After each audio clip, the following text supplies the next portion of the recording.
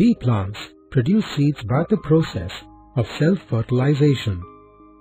Mendel observed that tall pea plants on self-crossing always produced tall plants, generation after generation. Similarly, pea plants on self-crossing always produce dwarf plants, generation after generation. Hence Mendel termed the tall and dwarf plants as wild-type or pure breeding varieties, the different forms of a gene that determine alternate traits or characters are called alleles.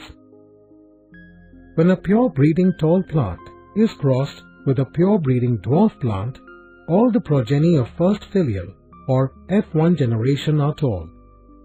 This cross is called monohybrid cross, as it involves two variations in a single trait, which in this case is plant height.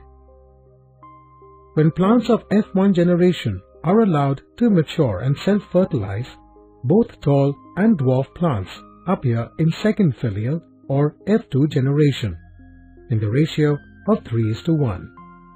This indicates that the alleles for both tallness and dwarfness were inherited by the F2 plants, but only the trait of tallness was expressed.